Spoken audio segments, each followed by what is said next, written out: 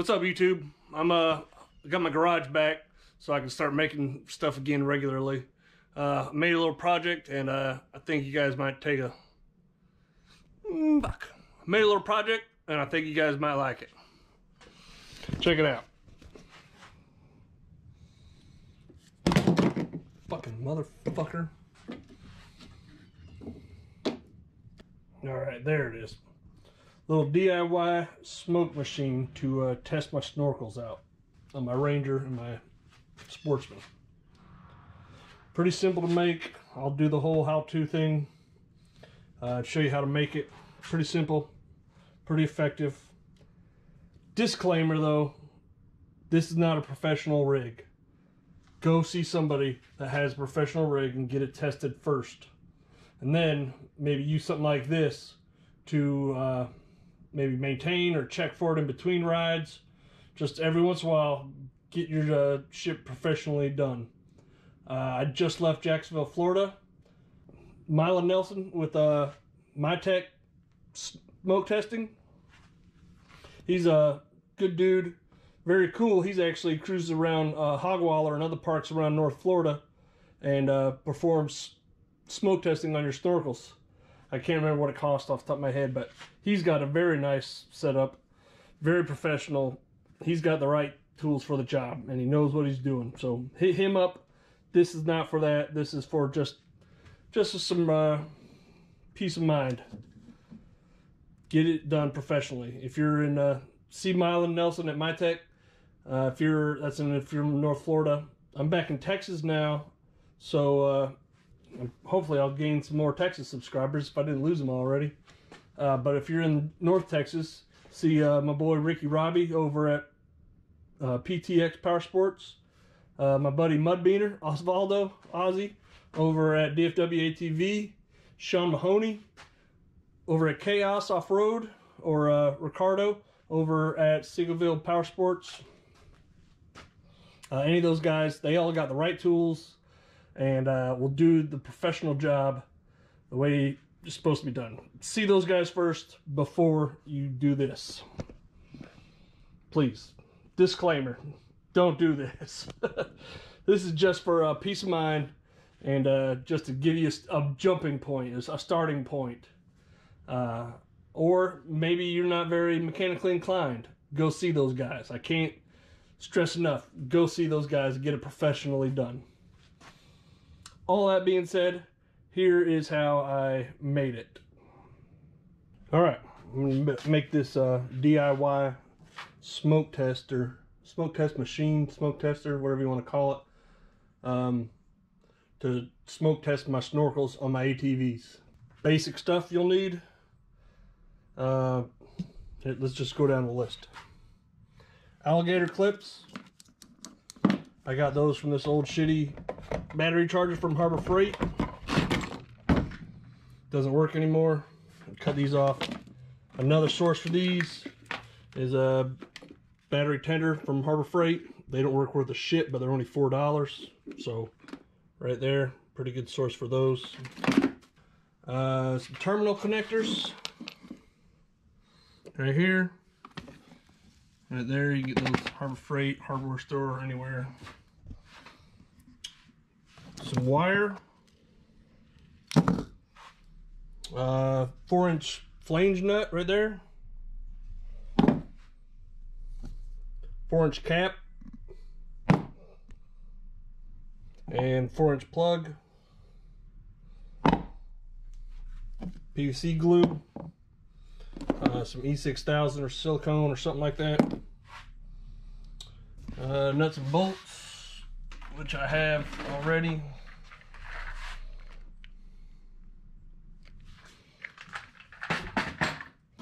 Hose, some air chucks, and the hose, make sure whatever air chucks you have, the hose will fit over. And I bought some stoppers, or drain test caps, or whatever they are. I don't know how well those work, so we'll see. Most of this stuff I already had laying around. Look in your garage. I had most of this shit laying around. I bought PVC, the hose, and the air chucks in this wire. Pretty much everything else I had laying around. This is from past snorkel projects. I got that shit all over the place. Those alligator clips I had, the end terminals I had, nuts and bolts I had. Look in your garage before you do this. Alright, let's get started.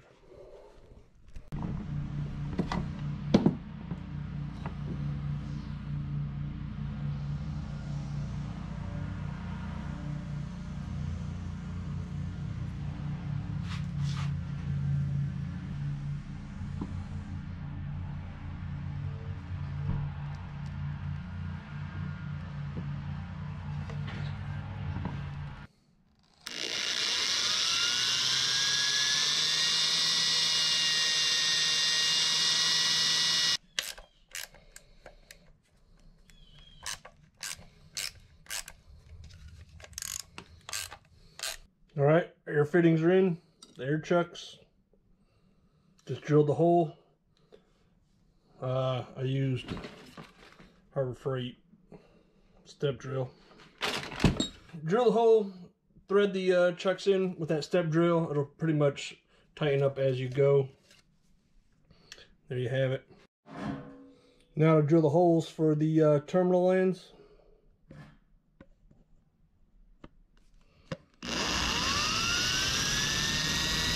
Alright, now we're going to take our Tiki torque winch, what the fuck am I saying? Now we're going to take our Tiki torque wick, mark it to where it fits down inside there, those two black lines I marked, and then we're going to bend it at 90 degrees.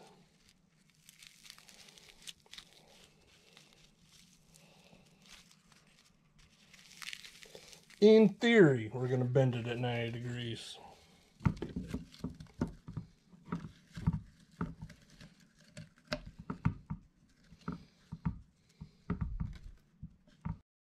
It should fit similar to that. See how it's bent?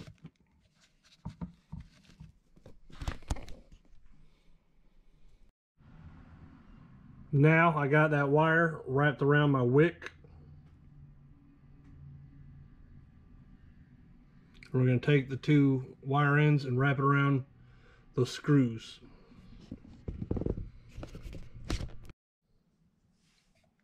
Now you see, bolts are through. Wick is in, wires wrapped around the wick. Now for the alligator clamps.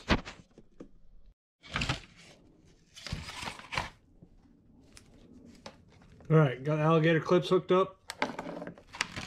Wick is in there. Wires on the wick. It's attached to those two posts. Now let's do the air hose. Alright, everything's all done. Let's see if these torquey.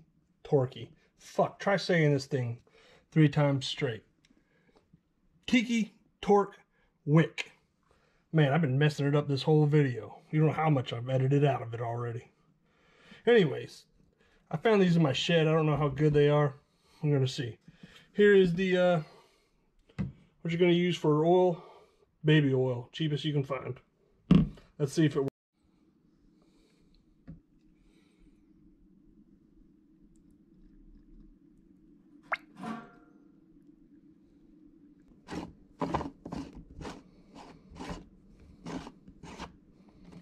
I made a little handle out of a U-bolt, and then I filled the holes with E6000. Hopefully that holds. Let's see. Alright, see it's already going. Hooked to the battery in my Ranger. You see it's smoking pretty good.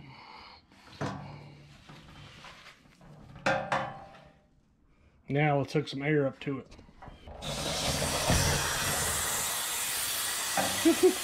That needs some work.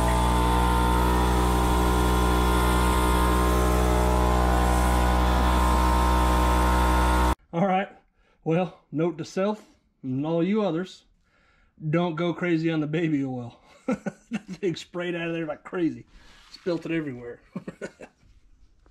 Alright, let's try it again.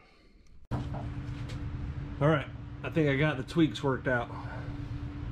I wrapped this cap in Teflon tape. That was a couple cents, is less than $1 at Home Depot if you don't have it laying around. A huge thing is that you don't want to run this thing on too much air pressure. That's a big reason why that oil sprayed everywhere. I can't get my pancake compressor to regulate down to, you really need it no more than 3 psi or even less. I can't get my pancake compressor to regulate down that far. I tried a 12 volt air pump that you would carry in your car. I couldn't get that thing down that far either. If you have a regulator laying around, a low pressure one, you can screw that on there somewhere. But what I used and worked is one of these to fill up pool inflatables or air mattress or something. Pretty easy. It's like half a psi or less, or 1 psi or less. I think this one's half. I think I looked it up and it was like 0.54 psi or something. So, and that thing worked pretty good. I looked all over for a rubber plug to block up the snorkels. These test caps here, they'd fit if it were flat, you know, but mine's cut at a bevel or an angle, however you want to say it, and it won't. You can see that. I don't know if you can see that, but it does not go up in there tight. Well, it goes up tight, but it won't. It's not airtight. So my solution was, went to the Dollar Tree, got this little foam football, and cut one in half. Now I got half here to stuff up, like in the belt box that I'm not testing, or the belt box obviously has 2. So the one I'm not testing, I think that is the exhaust. And then the other one I stuck on the end of my hose, like so. Drilled a hole through it, like so. Alright, smoke is going. Let's turn on the air hose and see what happens now, or the air pump.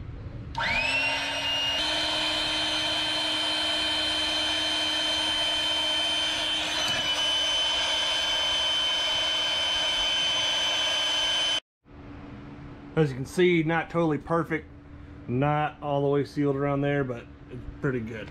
About as close as I'm going to get with this rig. Let's hook it up and see what happens. Alright, that's up there. Both are installed. This is the first time I'm doing this. I don't know how it's going to turn out, but let's see. Well, that's leaking like a sieve. That needs some work. Let me tweak this right quick. Alright, ladies and germs, I think we got the solution there.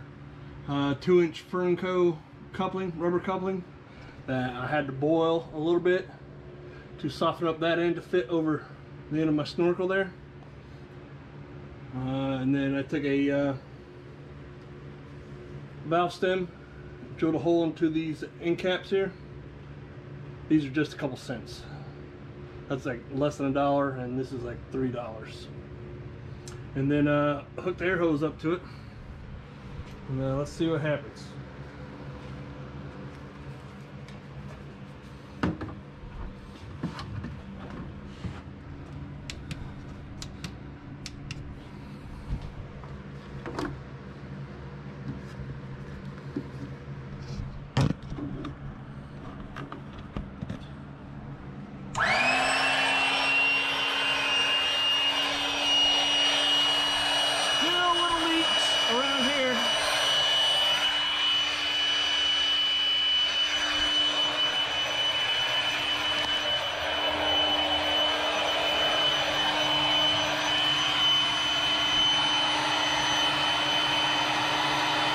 Oh, see here, a little bit of leak right there.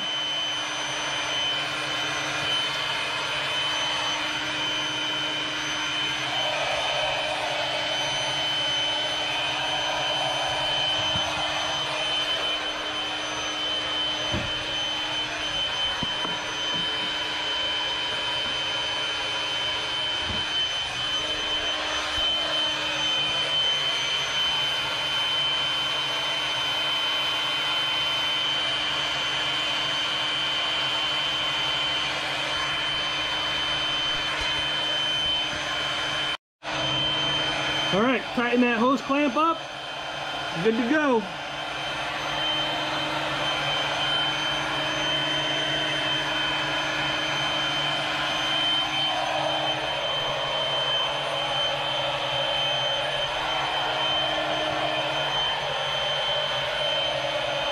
None coming from my belt box.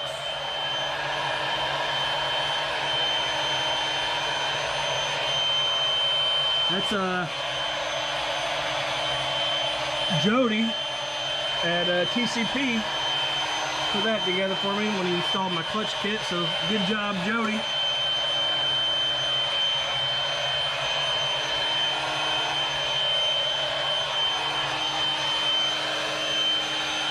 Alright, working pretty good.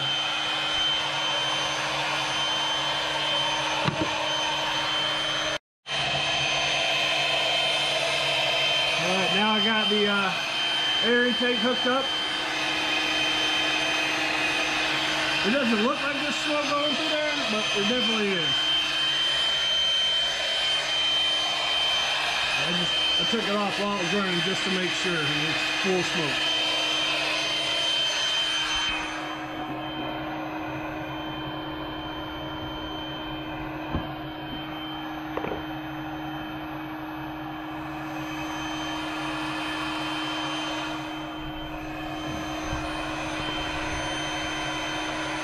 Those are common duckbill drains right there. Very common to leak. I got mine filled with silicone.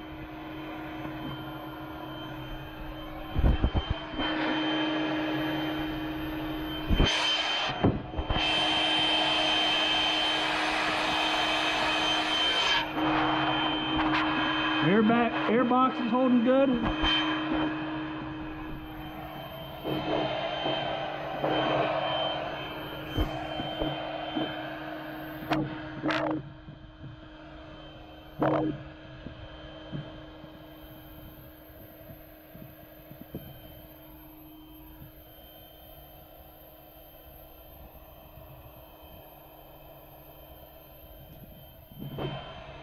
Alright, I'm pretty pleased with that.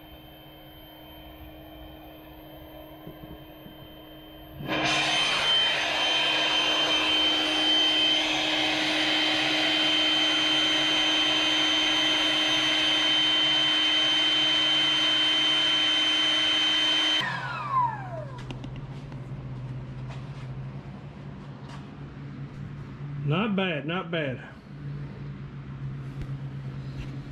I feel lots better about my Ranger now. Well, the snorkels on my Ranger. It's still looking like this giant pile of turd right here. Anyhow. Alright, all said and done. What I would have done differently is I would have not have used this threaded cap. I would have just used a coupler, or actually I think just cut this part off, made it a little bit taller, cut this part off, and used one of these with a nice tight rubber seal on the top of the coupler. Also, I don't know about baby oil. I mean, it worked, don't get me wrong, that worked.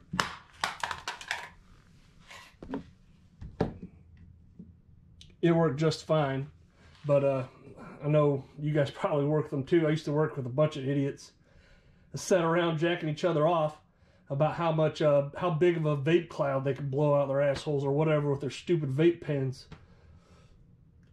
That Fruity Pebble fucking unicorn piss or whatever the fuck they put in those things would be, I think I would enjoy that more than burnt baby oil.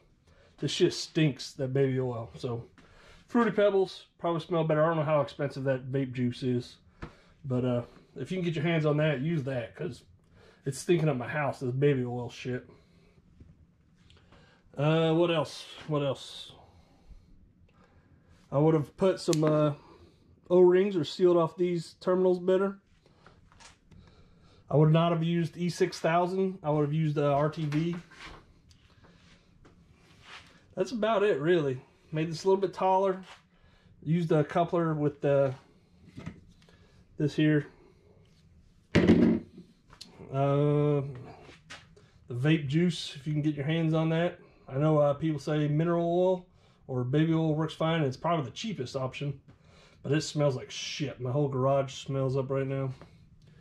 This worked perfect. The 2-inch Ferncos with the end caps. I boiled these to make them fit over a 2-inch coupler. That worked perfect. Worked great, actually. If you can, get a low pressure regulator or use one of those inflators like I had. All in all though, I think I probably have less than $30 on this. There's probably a bunch of things that I didn't do right or I could have done better.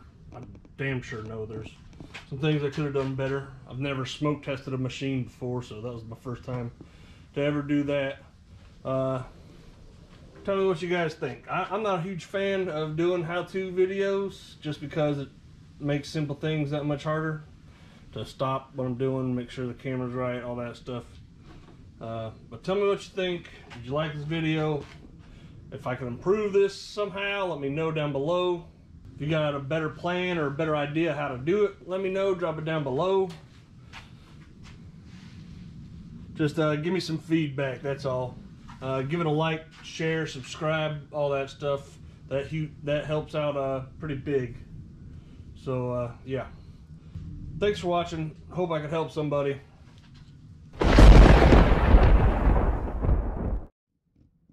Bonus video for you guys.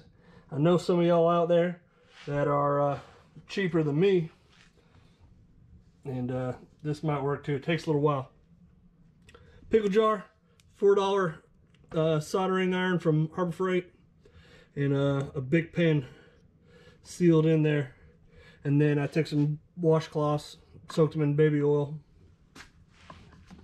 Pretty easy. I don't know how it took a minute to fill that jar up with smoke. Let's see how it is when I turn the inflator on.